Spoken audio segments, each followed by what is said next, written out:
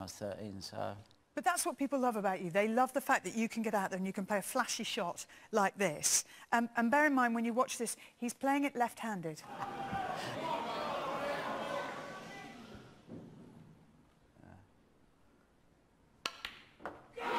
Go on, White. Go on, White. That is perfect.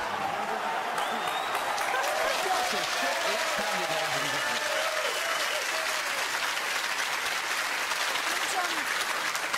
You play a shot like that, left-handed, and you don't even react. No, because Did you think at the time, oh, that was quite good, that was? I didn't expect to pot it, but I didn't expect to miss it by a lot either. So when it went in, I was kind of like, oh, that's good. But I was more interested.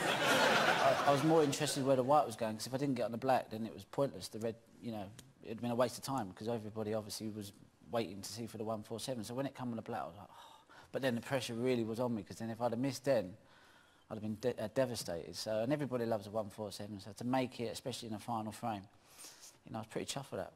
Is it true that at one tournament you actually turned to the referee and said, what's the prize for a 147? Yeah, on the second red, I think it was. But you, like I say, it's just... What was the prize?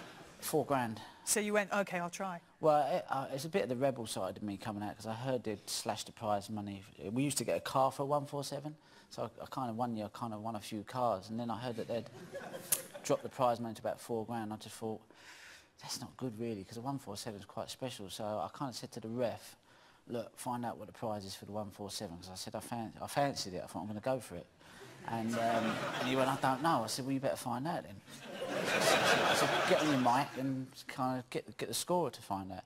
So he went, all right. So he ran over there and had a word, and then I was potting a few reds and blacks. I got about 40. I said, have you found out yet?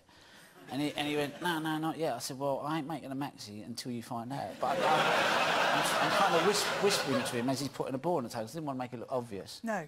And I think halfway through he went to me, £4 grand, and I went, and I knew it was £4 grand. So my way of kind of trying to kind of bring it out in the open was to kind of go, you know what, you can have a 140, but you're not having a maxi. So that was my thinking. That was just my rebel side coming out, and I really wasn't going to pot the black, but it was only because Jan said, come on, do it for your fans. And I went, oh. But if it had been any other referee, I wouldn't have done it. It's only that I like Jan, you know? So I couldn't let Jan down, you know? No. So they were lucky, really, that Jan was refereeing that, because I would have... I'm now wishing Jan was here. Yeah. I like the sound of Jan. Jan's a cool guy. Yeah, is he? He's Dutch, he's laid back, Yeah. he's all good, yeah. Oh, good, excellent.